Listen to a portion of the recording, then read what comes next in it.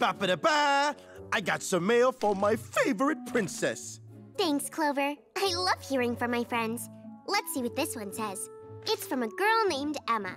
She writes, Dear Princess Sophia, I play basketball every day with my brother in our backyard. He's taller, so he usually makes more baskets, but I still love playing. What sports do you like? Let's see. Dear Emma, there are so many sports I like to play. Like dazzle ball. I've been playing that with my friends Ruby and Jade ever since I lived in the village. Then when I moved to the castle, I learned all these other magical games, like enchanted discus and flying horseshoes. But probably my most favorite sport of all is flying derby. At first, I wasn't very good at it. At all. But I didn't let that stop me. In fact, it only made me want to try harder. So I kept practicing and practicing. And do you know what happened? I got better at it. And that felt great. Thanks so much for writing, Emma.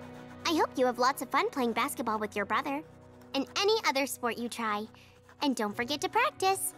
Love, Princess Sophia.